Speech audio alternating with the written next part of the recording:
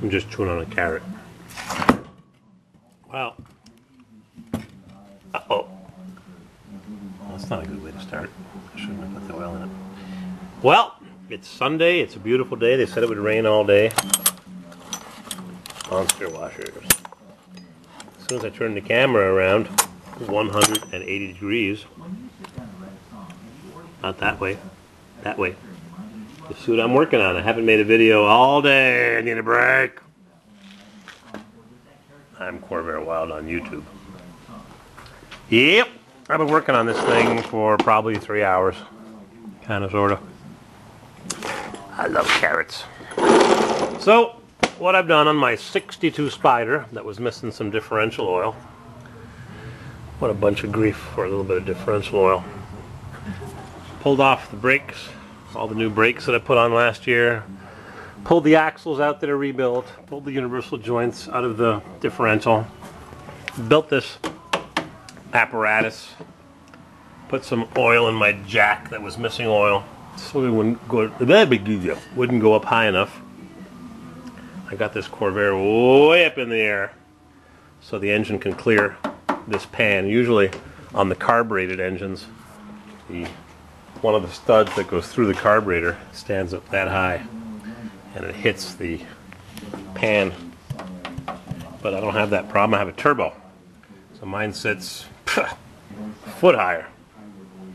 Instead of right there, that stud being that high, I've got the carb and turbo, and I don't feel like taking them off. It's just more things to put back on. Got carrots. So, I've got all the wires undone, battery cables, oil pressure switch, exhaust crossover. I had to heat those up. Studs were a little rusty, didn't have some anti-seize. I got that off. I got the camber compensator off. I got the brake shoes. I got the rubber that goes around the circumference of the engine to seal it. Keeps the hot air on the bottom and the cooling air on top. I got a split in one of my heater hoses. I got everything taken off, I think. I've got the clutch rod disconnected. I've got the shifter disconnected. That's the shifter coupler. I've got the throttle bell crank disconnected. I got wires unsoldered for the reverse switch. I like the way they put it on this four-corner transmission, right on the bottom. So when you drag one for parts, you break the switch. This one's not that great. Got those unsoldered. And I'm ready with my 15-inch by 26 apparatus that I made from scrap wood. Would you believe that this length of 2x4 was exactly 86 inches or 82 inches? Exactly what I needed. And this other shelf was a ½ an inch too wide, so I doubled it up over here so it shouldn't de-wrench.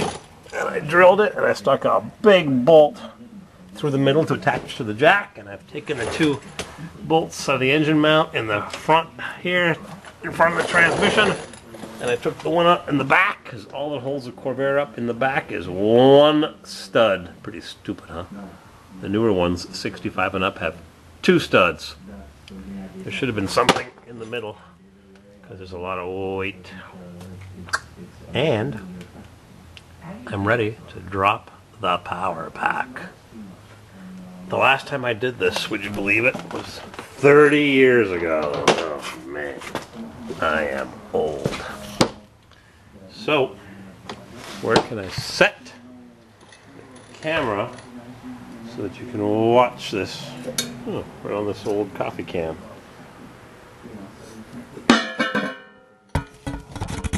My tech here. I'll move it back so you get a good vantage. And I'll find out what I didn't undo as soon as I start lowering it. Last time I did this was on a 61 703 speed or a 68 second to last year. There it is. 68 Monza, a pink one. I know. I wish I had my blackjack here, the new one that I bought.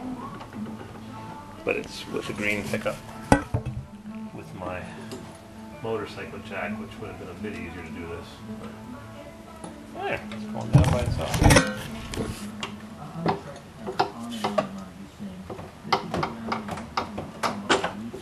Crunch, crunch, groan, groan. Uh-oh, I think I forgot to undo the rubber strip in the back. Yep, don't want to rip that. Back up. That's how it goes in the Corvair business. All that because I was missing a quart of oil. Oh yeah, gotta pull this strip off from the top. Yep, 6 more little bolts. I'll be back. Have a carrot break.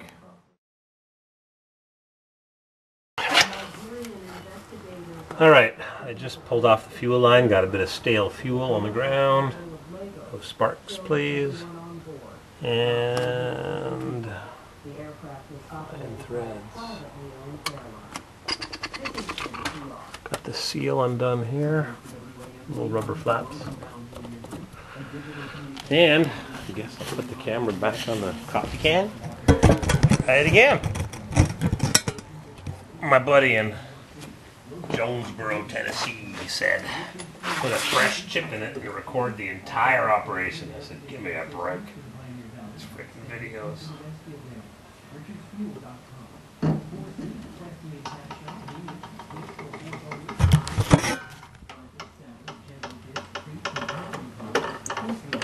Stop and check it out. Don't want to have a Corvair with a motor sitting on the ground still connected to stuff, do we?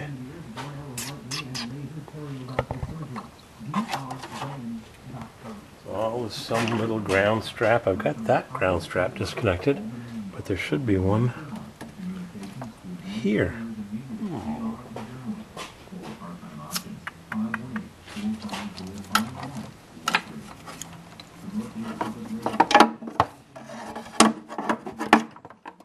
Yeah, it smells of gas now, just like the old days.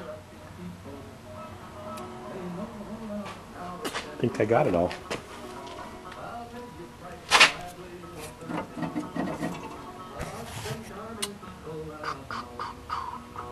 Well, I meet polish. Match third-party content. It's the media project on WAMC with Alan Shartok from Albany, recorded on Friday, broadcast on Sunday at 6 and Monday at 3.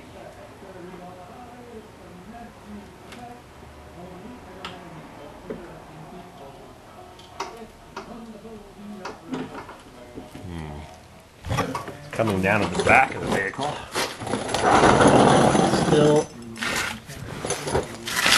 engaged in the front. Nope, it's out.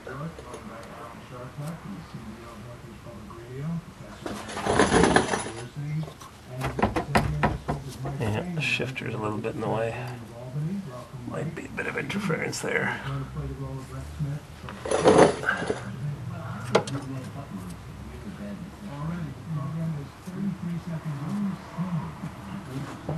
The shifter's gonna come. I think you have to move the whole thing that way towards the passenger side to undo the ball.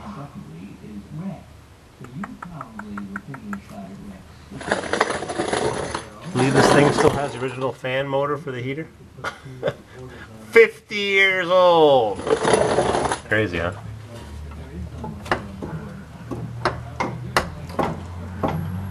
$50 old. Not a bad fixture that I made. I just had to add the blocks because my jack wouldn't go up high enough. Oh, hope I didn't forget anything.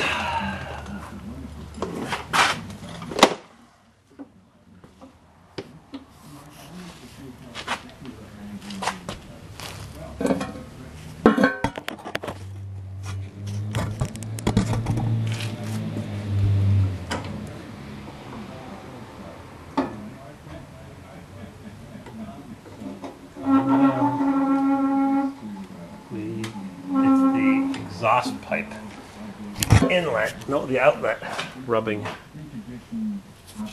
right there.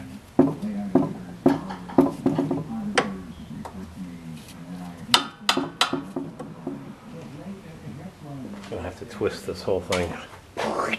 Get the clutch to disconnect the clutch cross shaft. I bet you guys that do this all the time do it a lot faster than me, a lot more efficiently, but I'm an amateur, I admit it.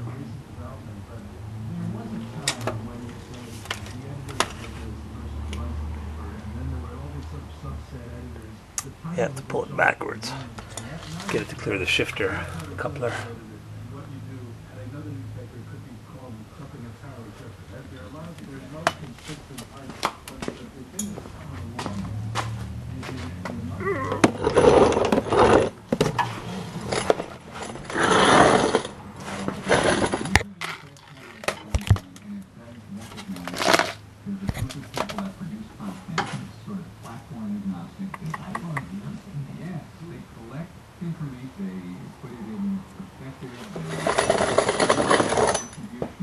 Time to pull it backwards?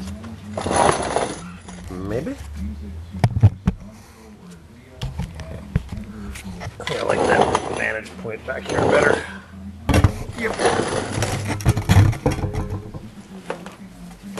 Time to pull it backwards a bit. I'm just about to clear the alternator.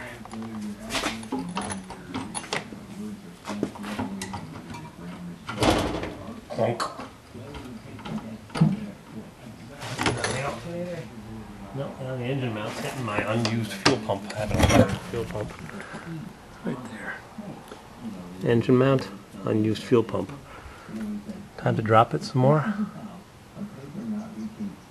I still have to disconnect the clutch and cross shaft. It's going to be fun to put back in.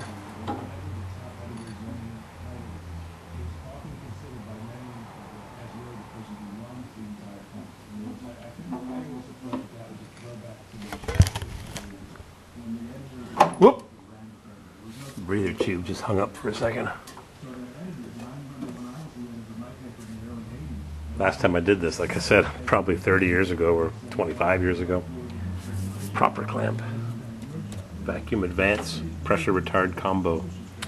Last time I did this was a power glide. One of them was a power glide. I used a floor jack. I think I still have that floor jack. With nothing like this. Zero. It was way before I bought my first apartment building. Didn't know how to hold a hammer. Now that's cleared now. Clutch cross shaft is next.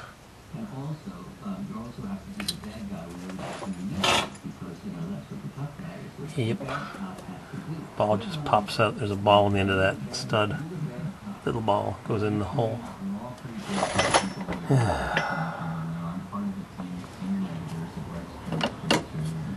Guess I didn't forget anything. Pretty good, huh? Should be right angled.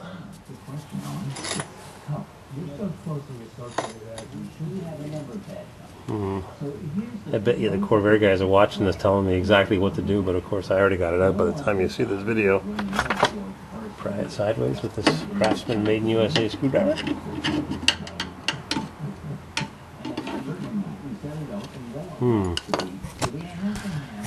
I did that nut earlier.